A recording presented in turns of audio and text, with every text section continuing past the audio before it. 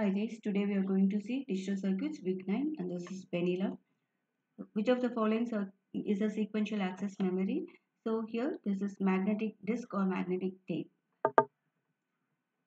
Static RAM stores the binary information in internal latches. So dynamic RAM stores the binary information in electrical pulses. Which of the following statement is false? So here static RAM memory occupies larger area compared to dynamic RAM is going to be the false statement because it doesn't have any refreshing thing. So this is a false. What is the ROM size when it has 16-bit address lines as input and 8-bit data lines as output? So generally if you have k address lines and then n output lines, then we can mention it as 2 power k into n. So if it is 16 address lines and 8 data lines, so 2 power 16 into 8. Which of the following statement is true? So here Hamming code can correct and detect only one bit errors.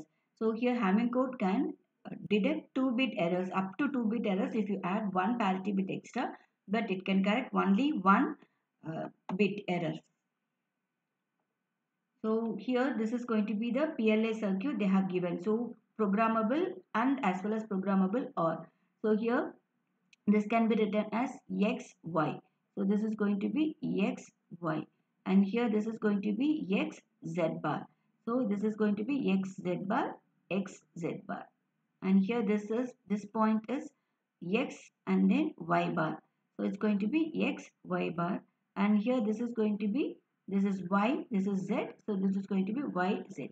So your A is nothing but the OR of these two. So yxy plus xz bar and B is going to be xz bar plus xy bar plus yz.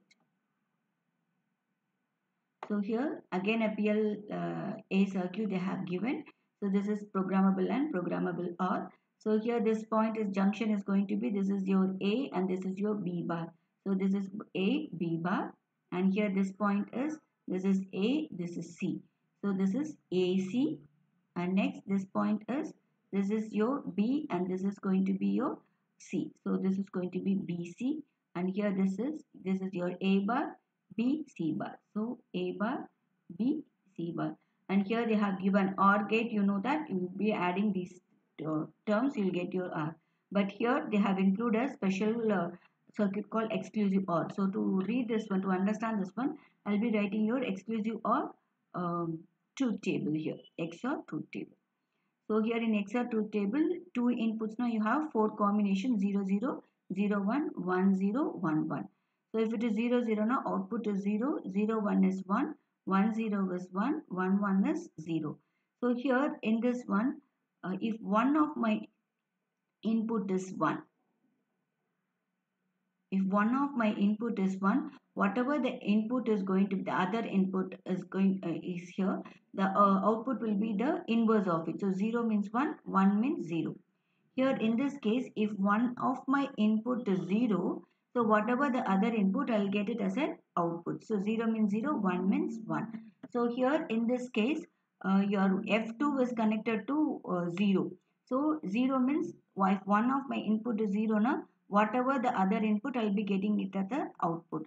So here the other input is AC plus BC. So I'll get your F2 as AC plus BC. But here in this F1, one of my input is 1.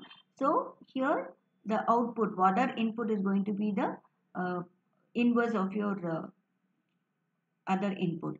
So here the other input is A B bar plus AC plus A bar B C bar. So your F1 will be the whole bar. So inverse of it. F2 will be the sum of, because the F2 is connected to 0. So whatever the next input will be your output. Here in F1, one of my input is 1. So whatever the other input, the complement of it will be the output. So here they have given the 12-bit Hamming code. So 8-bit is data. So in your general category, if my data bit is 5 to 11, so the Hamming code will be plus 4 parity bit. I'll get your Hamming code. So 8-bit data means 8 plus 4 is going to be 12-bit. So here this is the bit position here I have given, and then I'm just writing the messages given input as a this bit position here. Here C1, C2, 4 and 8 is going to be the check bit. So if I want to receive the message bit, I want to know the message bit, I just cancel this 1, 2, 4 and 8. So the remaining will give you the message bit. So 1, 1, 0, 1, 1, 1, 1, 0. So this is going to be the message bit. So here the ninth problem, they have given the 12-bit Hamming code. They ask you to find 12-bit Hamming code. They have given the 8-bit data. So I place the 8-bit data first, and then C1, C2, C4 and C8 I have to find the value to get your Hamming code. So this is your C1. So exclusive OR of all these 5 bits. So 3 is 1, exclusive OR of 5, 7, 9 and then 11. So this is your thing. So 1 exclusive OR of 1 is 0, 0 exclusive OR of 0 is 0, 0 exclusive OR of 0 is 0, 0 exclusive OR of 1 is going to be 1. So here 3, 6, 7, 10 and then 11. So 1 exclusive OR of 0 is 1, 1 exclusive OR of 0 is 1, 1 exclusive OR of 0 is 1, 1 exclusive OR of 1 is 0. So C4, 5, 6, 7, 12. So 1 exclusive OR of 0 is 1, 1 exclusive of 0 is 1, 1 exclusive OR of 1 is 0.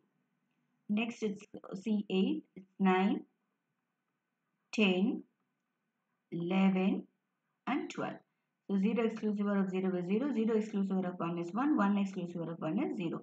So if I place this 1, 0, 0, 0, I'll get my Hamming code. So this is your Hamming code.